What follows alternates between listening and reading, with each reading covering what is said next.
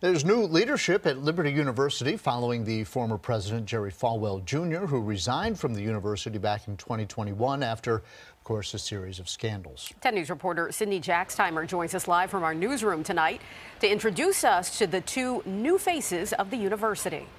Well, the Board of Trustees has appointed Dr. Dondi Costin as the new president of the university and Pastor Jonathan Falwell as the school's chancellor. Now, Dr. Costin previously served as the president of Charleston Southern University, a sister university to Liberty. He also served 32 years in the Air Force as a major general. Pastor Falwell is the son of Liberty's founder, Jerry Falwell, and brother of former school president Jerry Falwell Jr. Pastor Falwell also serves as the senior pastor at Thomas Road Baptist Church.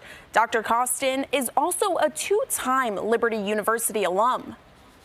I would not be here today had I not sat under the tutelage of some great professors from Liberty University, much of which happened in my living room because of the innovative ways that Liberty University has always been at the forefront.